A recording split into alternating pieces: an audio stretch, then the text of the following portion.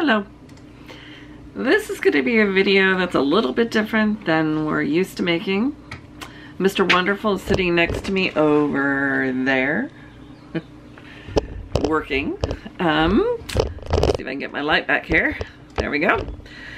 We've had well, first of all, let's give background. We sold our house in San Diego, California back in the end of November. And that's gonna, okay, that may or may not be better. Anyways, we sold our house back in November, the end of November, I believe it was, right? Sounds about right. And it sold quite quickly. I have a background in interior design, and my husband's very handy around the house, so we take great pride in our houses. And with the industry being the way it is right now, the home industry, things are selling like crazy everywhere. So anyways, our house sold. It had multiple offers. It sold in one day, and it sold for over what we were asking. And I don't say this to toot our own horn, but to show you that things have happened very quickly lately. The new owner coming in wanted to take possession of the house within 30 days, which we were excited about. And it's always been our dream to travel. So not knowing what we were going to do yet or where we were going to live and what's been going on, we bought an RV. So we've been living in an RV out at my in-laws' home for several months.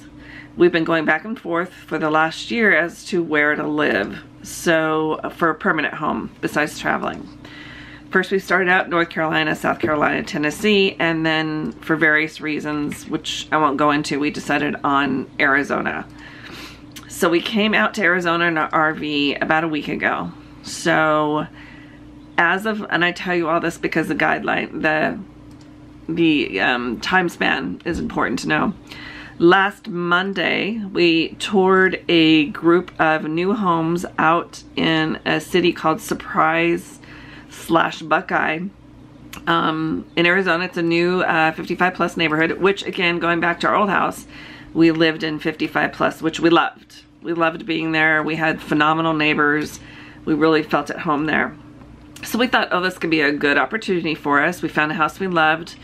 We found the model. It was within what we wanted to spend. And this particular community is going to have 5,000 homes. And I would say of the 5,000 homes, maybe an eighth of them have been built already. So there's plenty of properties left. So when we decided we wanted to buy, we were told that a group of homes was going to be released that Wednesday. And if we wanted to, we were given a map, of which I'm going to hold up here. And on this map, I would say maybe there were 20 lots. And the yellow pertains to a group of price grouped homes, and the blue is another group. And on each one of these, let's see if I can hold it up, there is a lot number and a price number for that particular lot. So one lot that might face the incredible mountains out here might be 100,000, whereas one might be 6,000. So they vary greatly. So we went out and spent a great deal of time. We picked out our lot. We went back to see our sales rep the next day, who, by the way, has been great. What I'm going to tell you has nothing to do with him per se.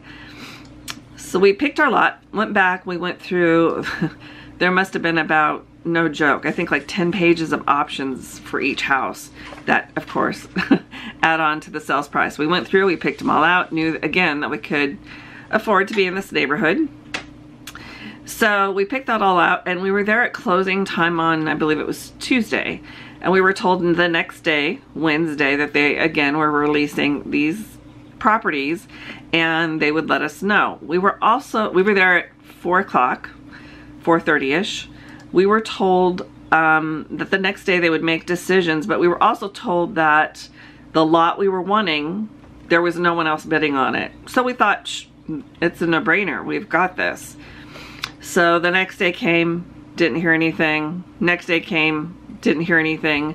So bright and early this morning, Friday, we get a phone call from our salesperson, and he's told us, sorry, they didn't pick you. And we're like, what? What's going on? We don't understand. And what ended up happening, and so let's go back. This is Del Webb, who Pulte Homes owns. We were told that they decided that they were only going to release 10 lots, and of those, no, excuse me, they're only releasing 5 lots, was it? Or 10 lots? 5. 5 lots, and that 10 people were bidding on those lots, and they only granted, obviously, 5 to be sold. And we're like, what happened? You gave us a whole list, like I had shown you, of homes that were being released in this particular lot, or grouping of homes. They were releasing all of those. And they said, no, management decided not to do that. They only released 5. And we didn't quite understand it. So we kept asking more of our sales rep who called us. And when we asked him a point blank question, he told us an answer. He was very honest with us. And we asked him point blank, is the reason why we didn't get this is because we didn't overbid for the lot?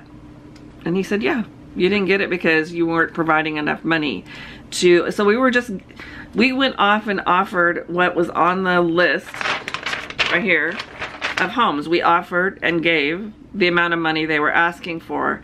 So we were the only ones. So they're telling us now, bait and switch, illegal, that we couldn't have that lot because we weren't offering more than what was printed on the list. Not good. They lied to us on various occasions. And not to mention that our poor sales rep who spent time with us has gone through all this and is now missing commission because the people who want to buy houses can't buy houses.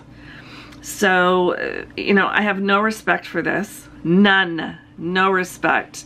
When people lie to you and take advantage of you, no one should be doing business with this company. Stay away from Pulte Homes, stay away from Del Webb. Do not do business with them. You will be sorry. Your heart will be broken. Anything else you care to add, my dear? Obviously, I'm mad. No, it's just super disappointing. Yeah. We were the only person interested in that lot, and no reason not to sell it. And they decided, no, my money wasn't good enough. Now we can wait for another week and do the same bullshit again, but they'll probably jack the price up. And that's what he said. He said they'll probably raise the price of the house. They may not change the lot premium, but they'll change the price of the house. So in other words, we'd go through the same thing again, have to pay more, and still get turned down because they want to do it again. And it just goes on. So the big companies are just being greedy. They're wanting more money because the industry is demanding it right now. But what I don't agree with is that they gave us a list of what the lots cost. So I don't know if some people don't understand it, but when you buy a house, there's a brand new house, there's a price for the house, and then there's a price for the lot, which is called the premium for the lot.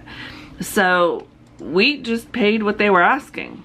We weren't, you know, so we were denied because we weren't playing their game. And I should mention, on the day that we made our offer, not an offer, but we gave them our idea there. I shouldn't say idea even. We told them that we wanted to buy a house on Tuesday night. On Wednesday, my husband also got a phone call, Bob, Mr. Wonderful, got a phone call from the sales rep and said, well, do you want to offer any more for the lot? And Bob said, well, why would I want to do that when we're the only ones bidding on the lot? Like, not even bidding's not the right word. That we're the only ones that wanted that lot. So why would we do that?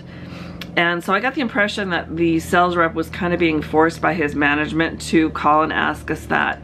But we didn't understand. Why would we do that if we're the only ones that want that lot? So that also just didn't make sense. So even if they offered me a house for free at this point, I don't trust these people. I don't trust what they stand for. I don't trust what they're doing to their employees. So my advice, stay away from Pulte Homes and Del Webb. Don't do business with them. They're not honest. They take advantage of you. Especially seniors. And especially seniors who, you know, we saw seniors walking in on walkers, literally. We've seen seniors come in on their you know, the roll carts, wheelchairs. We saw veterans in there. It's just sad that this company, Pulte Homes, is taking advantage of seniors. Very sad. You can do better, Pulte Homes. You are sad. Sad excuse for a company. Management, get your crap together.